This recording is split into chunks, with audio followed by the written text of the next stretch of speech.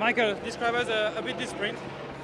Yeah, it was on paper it looked like a pretty easy stage until Bora got no help from any other team, so I think they got a bit angry and started riding full basically from the start. So ended up being quite a hard day, but a tricky final, which is what I like. How you managed a sprint against Elia Viviani?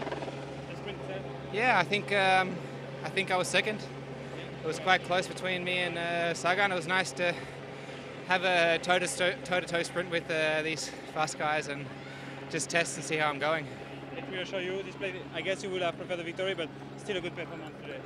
Yeah, I'm happy. I think when these guys get to the finish, it's always going to be difficult for a sprinter like me. So we tried to make it hard on the last little kickers there to take the sprint out of the sprinters' legs. But yeah, unfortunately Viviani was just a little bit too quick.